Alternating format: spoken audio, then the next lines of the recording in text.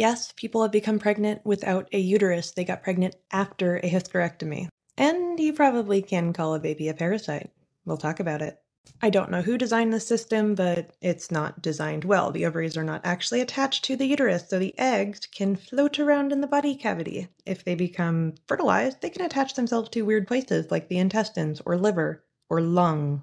In this unfortunate case, a woman had a baby attached to her diaphragm, and yes, it tore right through it. Lots of people are walking around with diaphragmatic hernias already. That means there is a tear in the space that's supposed to keep your intestines down and your lungs up.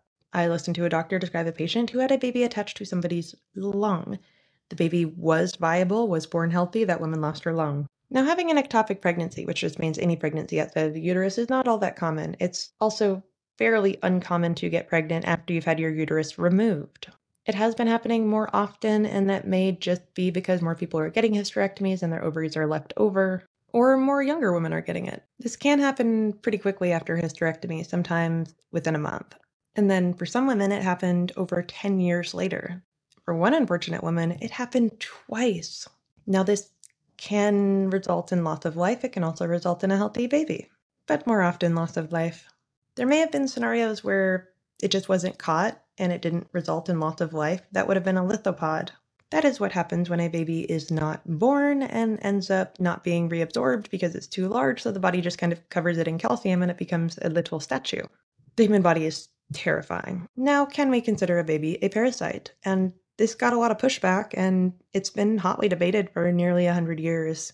Babies do share these qualities. They take nutrients from the mother. The mother ends up losing it to provide for the fetus. You might say that can't be a parasite, it's a human. They're the same species. Well, parasitism comes in a lot of shapes and colors. A lot of us are familiar with the cuckoo birds. Those push other little chicks out of the nest and then take the parent's time and energy. But anglerfish can be considered a form of parasitism too. Their entire mating process is parasitism. The male anglerfish will attach onto the female, just bite her, and then they will become one. They'll share a circulatory system. That anglerfish will spend the rest of its life attached to the female, and they will become an appendage of sorts.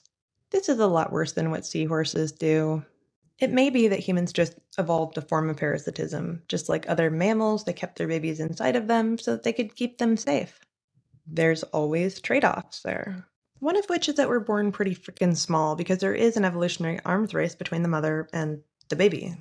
The baby wants to be born healthy and alive and as large as possible because it wants to survive infancy. The mother wants to survive that process.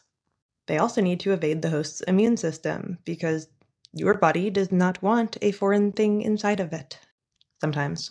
So are babies parasites? Kind of. The answer is that it doesn't really matter. This is a man-made term. It's the same answer I would give if somebody asked if a virus was alive. In the most technical of terms, no.